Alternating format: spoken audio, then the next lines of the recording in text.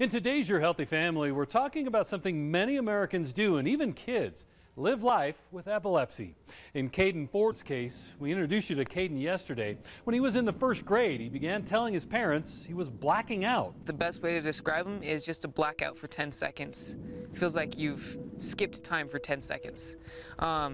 Next thing you know, your life is 10 seconds in the future. Caden's parents knew something was wrong, but couldn't figure out exactly what. There were 3 instances that really alarmed us. One was when he was riding his bike and my husband was following right behind him, and he kind of swerved off the side of the road and crashed.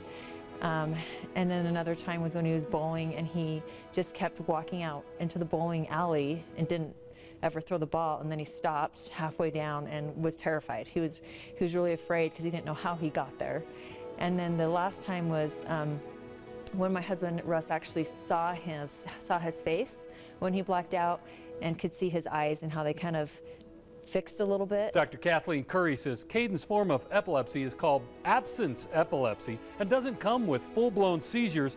It comes with other types of epilepsy. A lot of times kids with his type of epilepsy don't even know they're having seizures. The only people who notice it are the family or school teachers, and then they get blamed for not paying attention.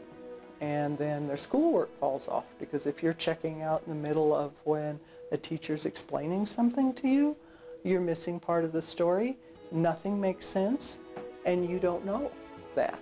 So one of my favorite stories, I had a little 5-year-old girl who was playing a violin, and she was practicing. She stopped right where she was doing for a few seconds, picked right back up where she left off.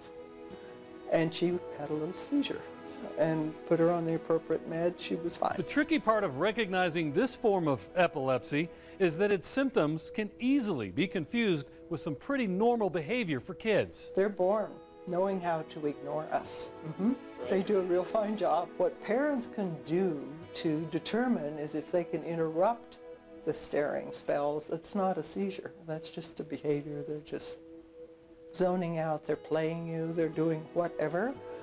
But kids are really good at ignoring you when you call their name. So you have to get in their face, tickle them, sprinkle water on them, something. And if there's the slightest acknowledgement of your presence, that is probably not a seizure. Seizures like Caden's, he's right back to where he's at. So there's not much of a recovery period.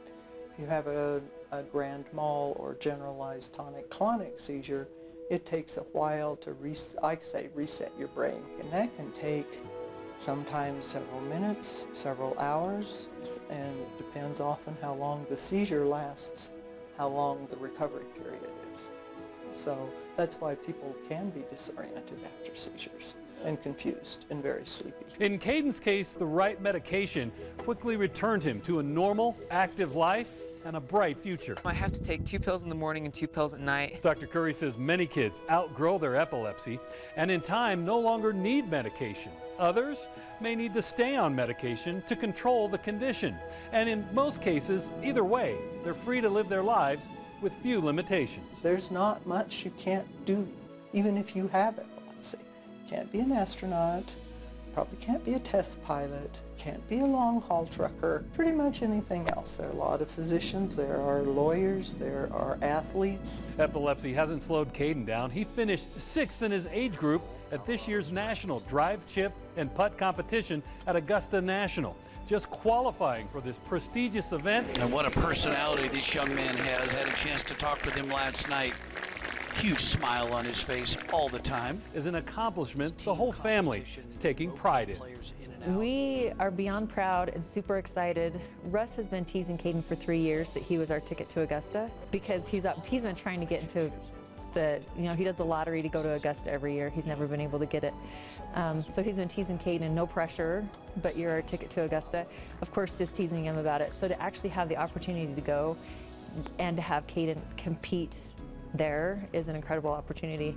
And it's still pretty surreal. And with the construction of the new children's hospital here in Colorado Springs, diagnosing and treating most cases of epilepsy in kids will be able to happen without the drive to Denver. So we're in our new hospital building a epilepsy monitoring unit, which I am really excited about, which will be We'll be able to admit a lot of kids and just capture their spells, determine what they are, determine the appropriate treatment. If they're seizure, okay, we know what we should be doing. If they're not seizure, then we can kind of say, look, this is not what you should worry about, and families can get on down the road. For Your Healthy Family, I'm Ira Cronin. For more health stories, head to yourhealthyfamily.com.